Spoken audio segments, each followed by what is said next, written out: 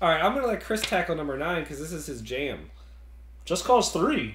Just Cause 2 definitely followed in the Saints Row school of just taking a game and making it just the dumbest game possible, letting it have fun, giving you an island, giving you ridiculous physics, The grappling hook and the grappling hook, the parachute the fact combined. that you could grapple a plane and then attach that grapple to a light post and have the plane fly in a circle until it crashed is amazing.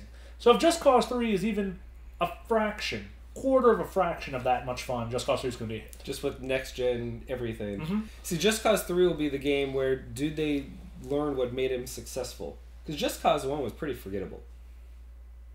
Yeah, by the nature of the fact that you forgot. I actually was sitting there trying to think of what Just Cause 1 was about, and I don't remember. It was a 360 exclusive. I remember that because it came out like before the PS3 was a thing, but I don't remember anything about it except the cover was red, and there wasn't a grappling hook. I don't remember anything. I don't know. So Just Cause 3, hopefully, better.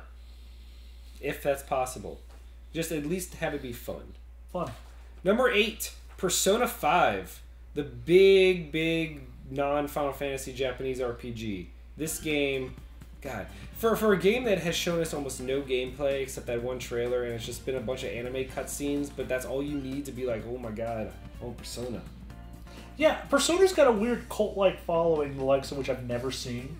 Because I remember when they announced it, like literally everyone shat their collective pants at once and was like, well, I know what I'm doing over December to March, and that's Persona. All the Persona. All of it. And all they did was unveil that one screenshot where it was like a bunch of school chairs with the shackles.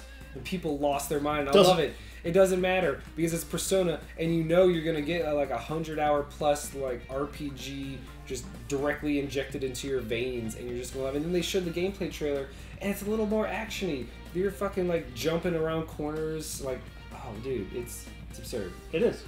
And you need to play it. You know what would be great is if Persona games always have like those ridiculous like occult and religious overtones and everything. I'm just really waiting for the day Fox News picks up on the fact that it exists and just runs just a new segment about how there's this new game trying to brainwash kids into killing Jesus. Because you know it's gonna happen eventually. You put it They're out there. to realize that it's a thing. It's your fault. You're welcome. I'm not thanking you. No, because then it's going to make more people know that it exists. No. And then all the edgy kids that are sad that Hot Topic's no longer cool anymore are going to be like, that's how I'm going to piss off Mom and Dad. Persona sales double. Yes. Wait, Hot Topic's not cool? This just in. Well, Chris, have you ever shopped at the Hot Topic? Yeah. Then it's not cool. Ow. It's so mean. I thought we were friends. Yeah, we are. No, we're not. We're the besties. Not at that point. All right, Chris, tell me number 7. It looks like to be Halo 5 Guardians. It is. Hunt the truth. Hunt the truth. All right, this weirds me out because we are like 6 months out from its proposed October release date, and yet the commercials for it are all over the TV. I feel like I might get burned out by October if this continues. You know how very little I watch television? Yeah. I've seen that commercial like 7 times. It's ridiculous. Both commercials. And I don't know, are they just advertising the hashtag? Because that might be actually new for me. Like an advertising campaign for a hashtag for an upcoming trailer for a game that's half a year away. Uncharted 4 and Legend of Zelda both got delayed to 2016, which means Halo 5 is the only proposed big exclusive for the big three. But at the same time, is it too ambitious to release an exact release date? Because I feel after Master Chief Collection, you can't afford to rush a game just to hit an arbitrary release date. Like, I'm really worried that they're going to go, we need this to be a holiday game, we need to hit before Call of Duty, we need to do this or this or this, and then we get the Master Chief Collection all over. Because if another Halo game launches with a buggy online mess, I don't even know what that would do to the brand's reputation. It's already, like, it's an online joke now, Halo. Like, that's not a good thing that you want going into your big holiday game. But, I mean, the beta was great. Yeah, it was a lot of fun. So they change it up just enough to make it feel fresh. You can feel the ideas it's cribbed from other series, but it still feels undeniably Halo. They steal from the best. It's just I hope that they don't force that release date on them to the point where it hurts the game. I was kind of wondering why they didn't announce the release at E3. Yeah, seems odd. Because you know you're going to get your first true gameplay of it at E3. Yeah. I don't know. All right, number 6. Tomb Raider. Rise of the Tomb Raider. That's a silly name. It is a dumb name. This is this Tomb was Raider going to be the Returns. game that Uncharted 4 stomped, but now that Uncharted 4 is not coming out this Christmas, this opens up Tomb Raider to be a much bigger success than it was, because when you give people the two options of that type of gameplay, Uncharted was going to win. Yeah. And now it's just kind of, it's got its own time, which I think is going to benefit it greatly. It is. And I also think Tomb Raider is also benefiting from the fact that the game was kind of an under-the-radar hit. The first one. The Which first is one. ironic considering Tomb Raider used to be one of the biggest names. Yeah. But also it's been on Games for Gold, it's been on PlayStation Plus. So a lot of people have had a chance to play it that haven't played it when they bought it. Right.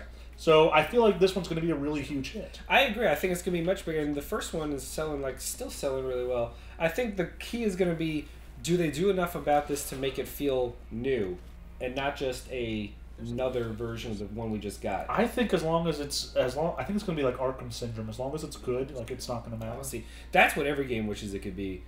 The Arkham Asylum to City jump. Like, if every game could pull that off as a sequel, then we would be in a much better place as a gaming industry. Well, the world's not perfect. Let's go number 5 with Xenoblade Chronicles X. Featuring Shulk. Featuring Shulk. Actually, is he in this one? I don't know. I don't know. Is my Shulk amiibo going to work? I hope so. Nah. Now, You have to buy the exclusive one for it. The irony about this being number 5 is that I actually don't know much about it because I've been purposely... With an RPG, I don't like too many trailers because RPGs are all about the story, and for every trailer you watch, you get a little bit more spoiled. So I don't even know if Shulk's in it. He might be. And if hearing the name Shulk is really weird... Shulk. It's because it's a dumb name. It's a bad name. He's got like the Psy half-shirt thing going on. Oh, it's really bad. I know. But this game combines giant mechs with a fantasy world and the battle system of the first... I mean, the original Xenoblade was one of the surprise hits of last generation. It is one of the best RPGs out in general of all time. I'm throwing my money down on that. So I'm really excited for this one. It's also on the Wii U. Of all things. And you know what? I feel like it's going to be the same problem I had with the first one, where I go, man, this is a really fucking good game.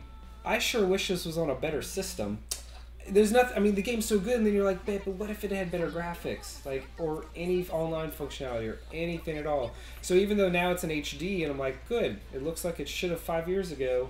I don't know. Well, I don't know. Don't. I know. Don't go down that rabbit hole. Don't go there. It'll drive you mad.